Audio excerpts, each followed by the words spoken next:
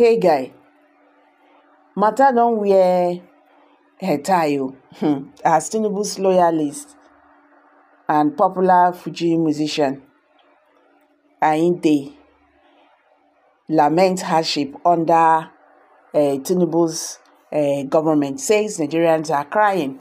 Nigerians are going through a lot. Wasiu Ayinde, who is well known as a strong loyalist of President Tinubu, he's seen crying during a live performance while singing about how Tinubu's performance has disappointed Nigerians so far.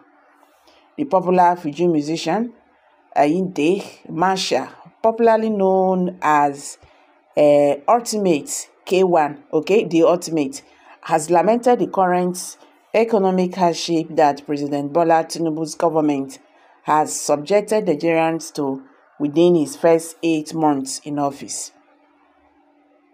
Ayinde, who is well known as a strong loyalist of President Tinubu, is seen crying during a live performance while singing about how Tinubu's performance has disappointed Nigerians so far. The veteran singer said Tinubu was supported because they thought he would save Nigeria from the mess the previous administrations made, but that, unfortunately, Nigerians are suffering. He said, "Dear Nigerians, I said, make I greet you. I had told you that if Tinubu assumed office, we, the citizens, would be blessed. I said the poor will have money. God would answer people's prayer. It is true. I know Wasiu can do it. But my leader, see what people are saying now. The citizens are suffering now. Please, find something to do about it. Fuel and the dollars have become expensive in the country. People earning salaries cannot use it for anything meaningful. But I know Wasiu, my leader, that you have pity. You are blessed by God before you decide to be Nigerian president. But please find something to do about Nigeria's problems. The citizens are crying. They are wailing. The sufferingness, the struggle is getting much." The singer also pleaded with Tinubu not to be carried away by deception. He urged him to listen to the wailing of the citizens and immediately find lasting solutions to the plight of Nigerians. He continued, "There is no light. Why did it turn this way? Please, let's find solution to these problems. Please don't pay deaf ears to people wailings and struggles. Nigerian people are vexed. The businessmen in this country are also angry. See what dollars turned into." The issue of kidnappings in Nigeria is now something else. Sarah reporters had also reported how the presidential candidate of the Labour Party and the former Anambra State Governor Peter Obi said that President Tinubu should be in the Guinness World Records for costing Nigerians the most hardship, untold hardship. Okay, so guys, I don't hear the matter, so thank God this is now coming from President Bola Ahmed Tinubu highlights.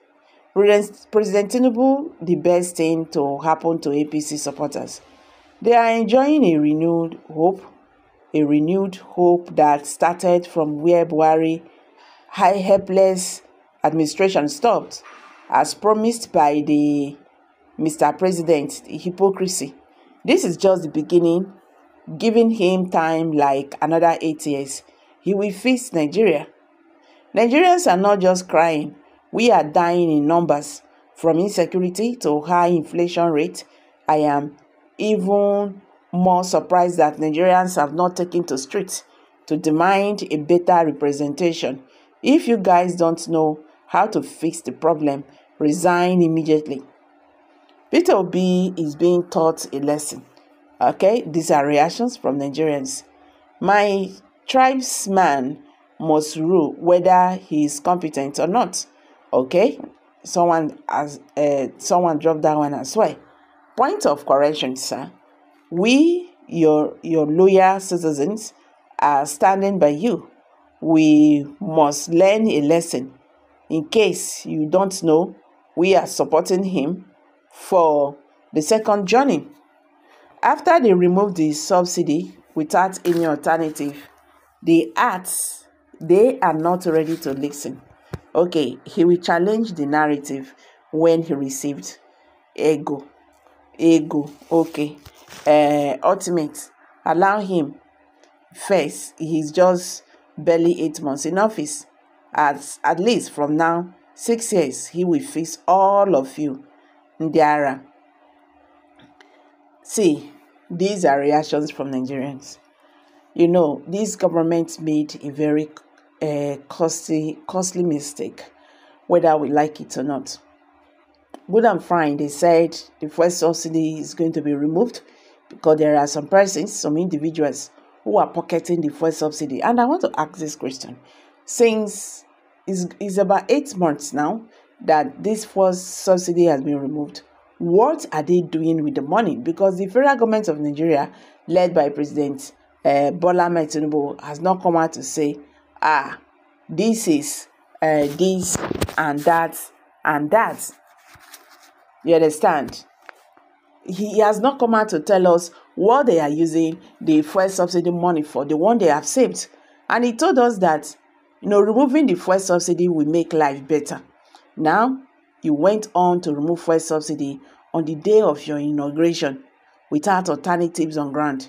That is why we are suffering today. You see, when some people, but they do like say they know where, you understand? And when people try to tell them, this is not how to go about this, so they go tell you, say, make it go sit down. You understand? The government did not take the step in a right way. It was a good step though, but it was not taken in the right way. You understand? Before he removed that fuel subsidy, he would have, made some provisions on ground to make sure that the fuel subsidy, even when it's removed, it will not have that dire impact on Nigerians. You went on to remove fuel subsidy without any impact. Okay. Now it's like this. What is the way forward? So guys, I beg, make we hear.